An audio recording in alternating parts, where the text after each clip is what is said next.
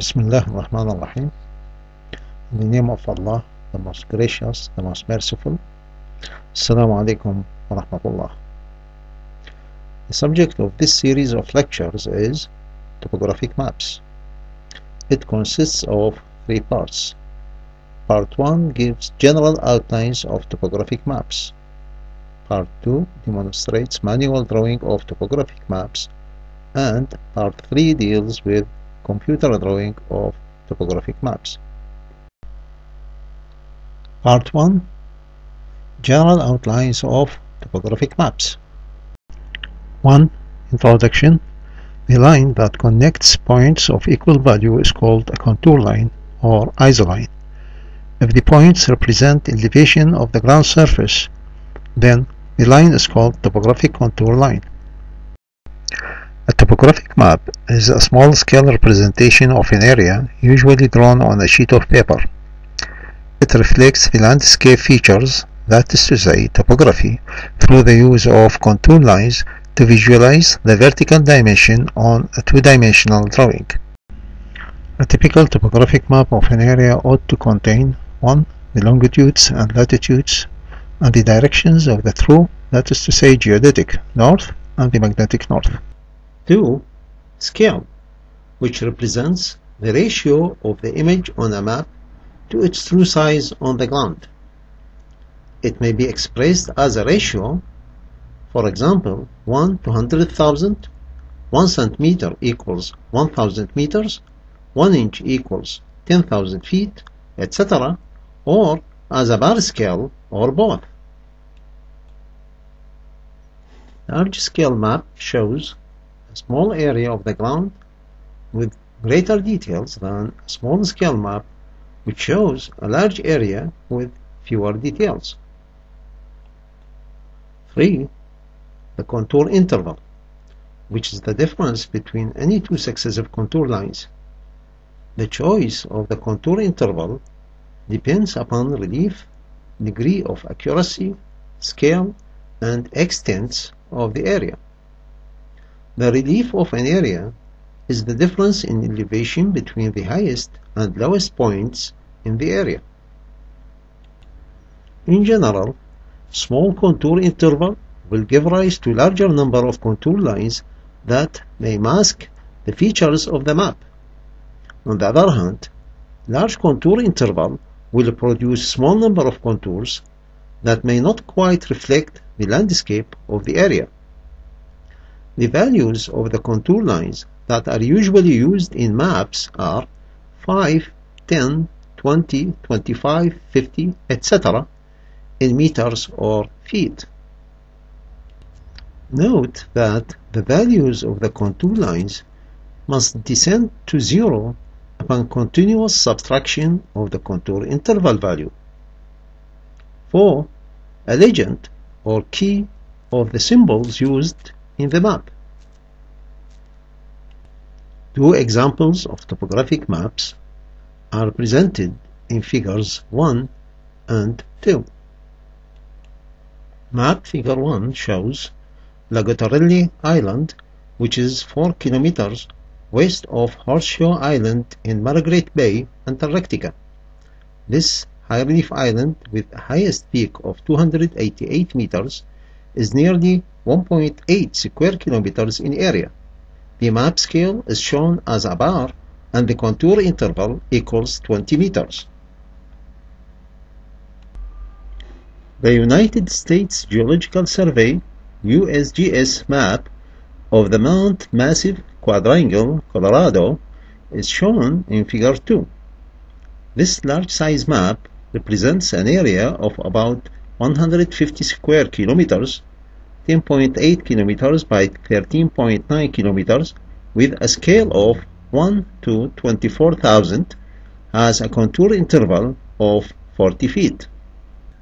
This figure shows the map sheet of figure 2 as it appears in full under a magnification power of 20%.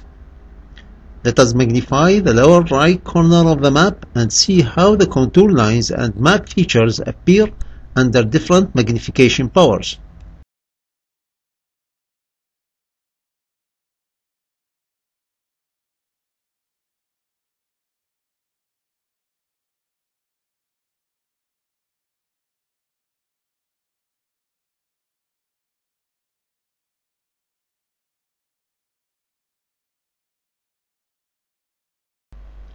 Development of topographic maps.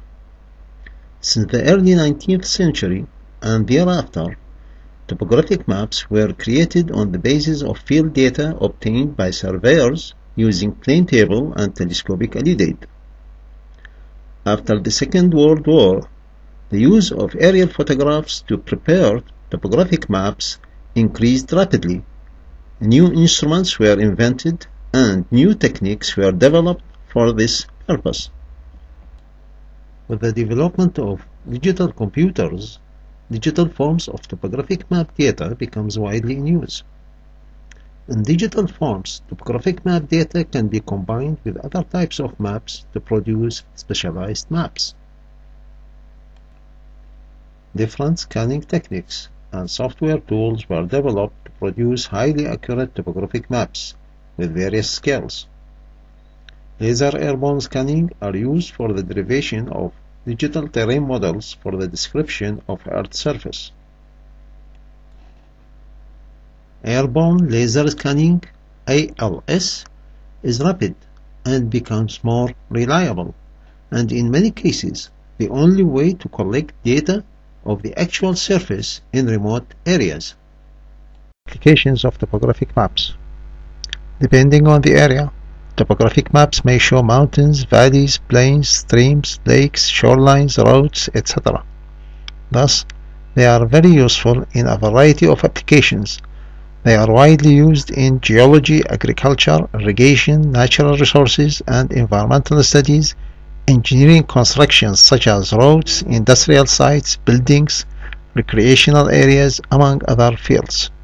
Manual drawing of contour lines. In order to draw topographic contour lines, we need to have a number of points whose locations drawn on a base map or in terms of XY coordinates and elevations Z coordinate are given. Then, by interpolation, new secondary points whose elevations coincide with the required contour values are located. Let us consider, for example, Figure 3a, where the locations and elevations of 4 points, say A equals 50 meters, B equals 45 meters, C equals 55 meters, and D equals 70 meters, are given as shown. Now suppose a contour interval of 5 meters is chosen. Then, between points D, whose elevation is 70 meters, and A, whose elevation is 50 meters, in the figure, 3 contour lines will pass whose values are 65 meters, 60 meters, and 55 meters respectively. Between points D and B, 4 contour lines will pass, and so on. Thus, the distance between point D, whose elevation is 70 meters, and point A, whose elevation is 50 meters, is divided into 4 equal parts, and the interpolated points have the values 65 meters, 60 meters, and 55 meters respectively. See Figure 4. Accordingly, by interpolation between the 4 adjacent points of Figure 3a, the locations of the secondary points whose elevations are multiple of 5 may be obtained as shown in Figure 5. The next step is to connect each set of points of equal elevation by a contour line as shown in Figure 6.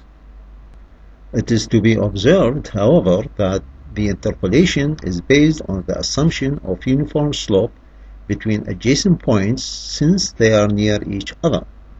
However, because of the nature of the surface of the Earth, as the distance between any 2 points increases, the irregularities of the ground surface are expected to increase.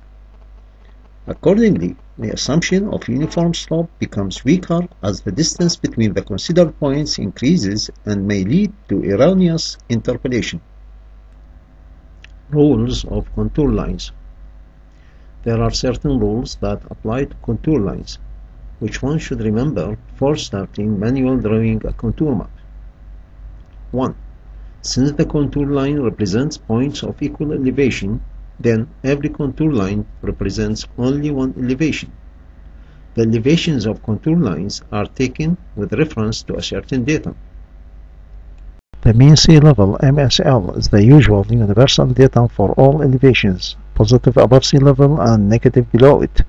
However, if an alternative datum is used, then its elevation relative to the MSL must be stated.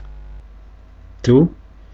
A contour line does not split or intersect another contour line.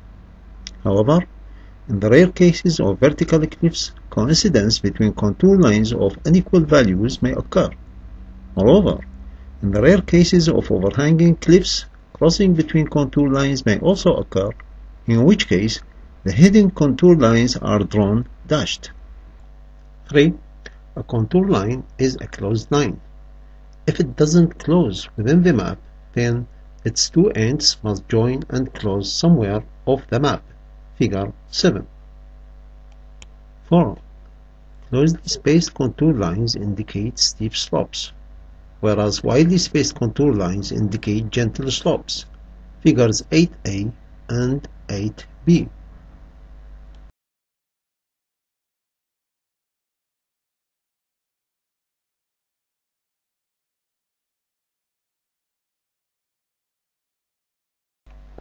Five. Contour lines form a V shape pointing upward when crossing a stream or a valley. Figures 9. 6. Concentric circles of contour lines indicate a hilltop or a mountain peak. Figure 10a. 7. Concentric circles of hachured contour lines indicate a closed depression. Figure 10b. Manual map drawing exercise. Figure 11 shows a hypothetical map in which the locations and elevations of a number of points are indicated. It is required to draw a topographic map using a contour interval of 5 meters. As may be noticed, in simple laboratory hypothetical exercise maps, such as this one, the most important things to show are the scale and the direction of the north. However, if the map represents a real area, then the longitudes and latitudes must be shown. Manual drawing of the exercise map will be given in part 2 of the lecture.